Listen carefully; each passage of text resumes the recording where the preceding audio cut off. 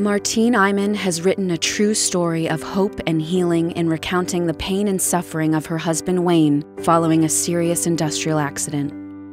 When Wayne is literally split in two at the pelvis after a horrifying work accident, his entire family is devastated. Through the family's fear and adversity, a positive attitude prevails, and Martine shares how the family recovered after such a life-altering ordeal. Martine shies from nothing, covering the impact to her marriage and sex life, the importance of faith and gratitude, and the difference a positive outlook can have.